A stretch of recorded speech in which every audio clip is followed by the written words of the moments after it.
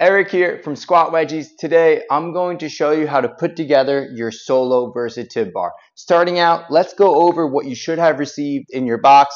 Should have gotten 4 of these rubber rings. They look just like this. 3 weightlifting collars, 3 loading bars, your solo versus tib bar. The weight plates are not included, but you can use any 2-inch base weight plate, so that means a 2-inch diameter of this hole right here. Starting out, you're going to take your rubber ring and place it on the loading bar that has the screw just like this. You're going to place it on the inside. Now, you don't have to do this, but we gave you these rubber rings because it's going to help as a bumper, so it makes it a little bit easy to strap in your foot. So you put it there like that, find the other one with that screw, place 2 again. And if you want more space for your hand to strap in, for you to strap in your foot, just slide them down a little bit more and that'll make more sense when I'm screwing it onto that. So we got that done there, and now we're simply going to take the loading bar and screw it into the place here. Now the cool thing about the solo versus tib bar is you don't have to use all the loading bars, but I just want to show you what it kind of looks like when you have all of them attached at once. Just like that. Then we're going to take the other one here, screw it in. Just because when all 3 are attached, it does make it a little bit easier to strap in. And then from there, we're going to take our front one now, and this doesn't have a screw because the screw is here, and that helps you identify where the rubber rings go. We screw that in, just like that. Now each bar weighs around like 1.5 pounds, so when you're doing these exercises, you don't necessarily need to have any weight plates on it or use your clips. So for right now, I'm not going to use any weight plates. I'm just going to show you how to strap in your foot when it comes to just using the bar as is, just like this. I've adjusted the heel strap. I want that heel strap to match up with my heel, nice and comfortable. My whole foot can fit in. If you have a much larger foot, you might need to adjust the heel strap more. Basically, we don't want your foot to be all the way like this. There's a lot of slack on that heel strap. So if you need to, just adjust the heel strap back here. You can make it as long as you want or as short as you want. I can move around the heel strap here just by pulling on this, so just pull on that lightly. You don't want to pull too hard because we don't want to pull this out. Just pull on it a little bit to move it, just like so. Just like that will move into place. And then from there, I can go here, line it up. And like I said, I can move my foot all the way back if I need to, place it through the loop, and then pull on it and make sure it's nice and taut around my heel. And then from there, pull this off, loop it through, and then strap my foot in. You do want to wear shoes for this just to get a nice snug fit.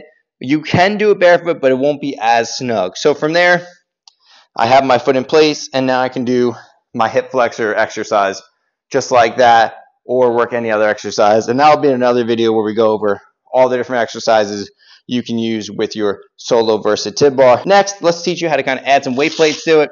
So I'm going to take my foot out. I do recommend taking your foot out first.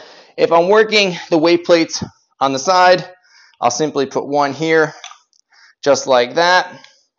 And then I'm going to take my weight collar. You have to press the button in first. I press the button. It opens up. I drop it on just like that. And then I want to make sure I hear that click. Once I hear that click, I'm good to go. And now I can go to the other side. If you really wanted to, you could put the weight in front as well, but that's just going to make it a little uneven, so you get a little different loading there. For beginners, I recommend starting out just like this. And now this is what I was talking about when it comes to having those bumpers there, because when you have these weight plates, it will get in the way a little bit of locking your foot in.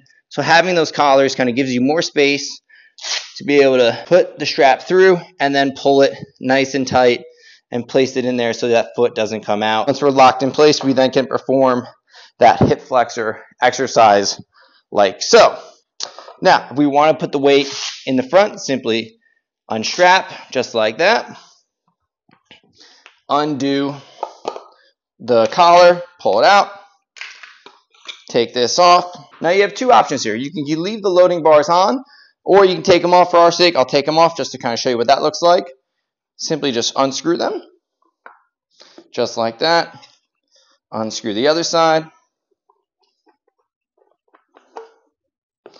Place your weight plate on. We'll stay for 5 pounds now. Make sure you take the clamp.